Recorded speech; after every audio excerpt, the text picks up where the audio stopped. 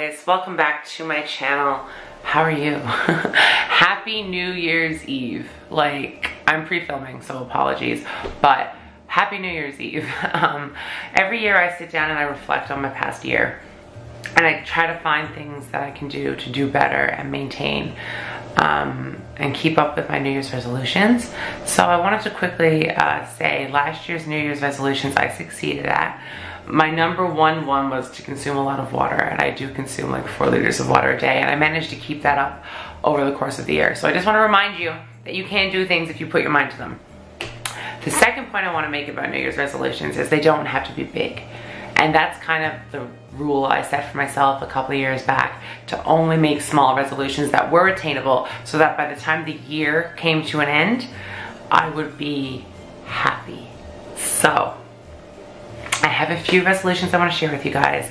Bear with me. I apologize if this is all over the place. I'm kind of excited to share them. So without further ado, New Year's resolution number 1 is to stay on my water game. Believe it or not, water makes you feel better.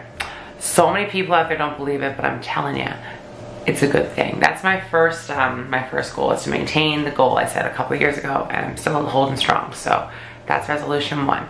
Resolution 2 is to practice being kinder to myself. It's a tough one. It's a hard one to admit. I am so guilty of always being a people pleaser and always being there for everybody, even if it's detrimental to me. I have caused myself to crack up along the way, I think, this year, trying to be there for people. And it's hard. And at the top of this pandemic, when it hit, I learned very quickly who my real friends were. And it was a hard reality.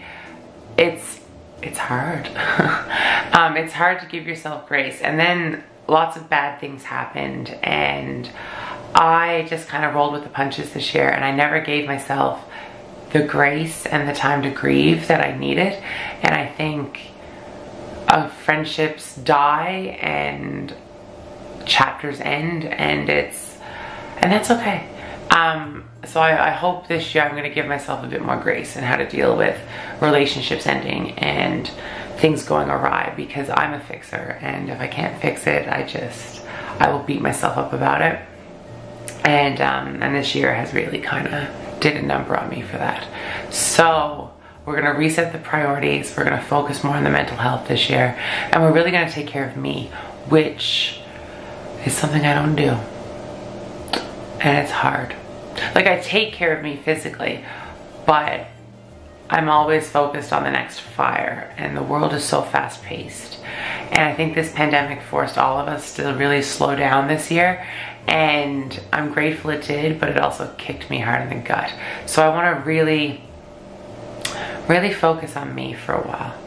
So that's my goal. That's the big one, that's the doozy, and I think that's the resolution I'm going to struggle most with. But I'm going to work on being kind to myself and giving myself grace and growing as a person, because it's tough. It's really tough. New Year's resolution 3 is not as heavy. It's be more environmentally friendly. I have challenged myself, and I've found myself doing this over the years, the last couple of years, like slowly phasing out plastics, like buying reusable things like reusable parchment papers, good quality water bottles, reusable coffee cups. Like, I'm slowly eliminating things like no more makeup wipes, etc., etc. So I'm really trying to implement that in my life. Or the big one I started about a month or 2 ago was reusable Keurig K-cups.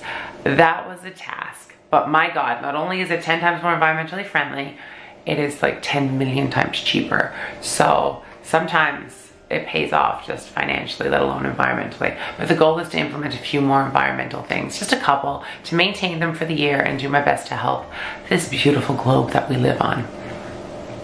And my 4th goal this year is to just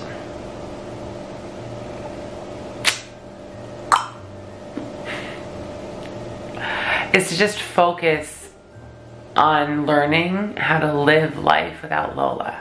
And I know that's dumb, and I know she died back in April. It's been a while, but I've had a really hard time like letting go, and I didn't want to cry. I really didn't want to cry. When I get sad, I don't deal with it. I kind of find other projects and it catches up to you. Oh God, I was gonna try to film another video after this. I love how that's my first thought. I'm sitting here dealing with my feelings, and my bigger concern is filming a Vlogmas intro video after this. But yeah, I'm trying to learn how to just be okay with not having anybody here. Like, I'm okay with being single. I actually really like being single because I don't know, I struggle to tolerate the human race. It's bad, okay? There's no man out there, I think, for me. I really don't think so. But I've really struggled with like not having her here, and then not having an international student this year has also been really tough. Oh my God. I think with the international kids too, they do rely on you, right? Like, it's your job to keep them alive and get them to school, and like, it's like very mom of me, I guess. And I'm really good at being a mom. I know that. I'm really good at it. Look at how perfect Lola was. I'm biased, sorry. But like, I have this really amazing bond with each one of my international kids, and we talk every day, and you know, they're really close and I love them to pieces. Like, if one of them messaged me tomorrow and said, Amanda, I want to go to university in Newfoundland. Can I live with you for 4 years? I would be like, come home to me, sweet babies. Like, I literally am that person. So I'm so used to having people to take care of. So my goal this year is to learn how to not take care of the people in my life and just do more for me. I know that goes back to like giving myself kindness and grace and taking care of myself, but I really need to learn how to be alone. And that's tough. Like, it's tough. Like, generally speaking, I'm okay with being alone. Like, I don't get lonely being home. It's little things that I notice that really bother me, like decorating for Christmas by myself. That was hard. My birthday was hard. My birthday sucked, actually. And I talked about that in my 3-part vlog that I did this year. I was editing that footage from that birthday weekend, and it was almost like I was vlogging to distract myself from being sad.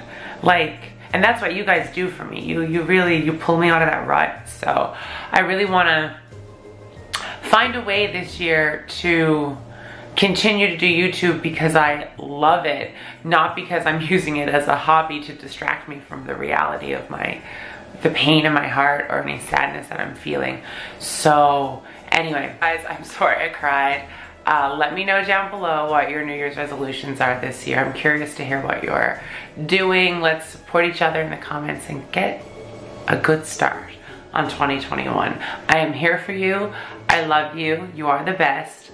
Give this video a thumbs up if you enjoyed it. Hit subscribe, turn on notifications, and let's go kick 2021 off with the most positivity and joy we possibly can. I love you guys. Bye.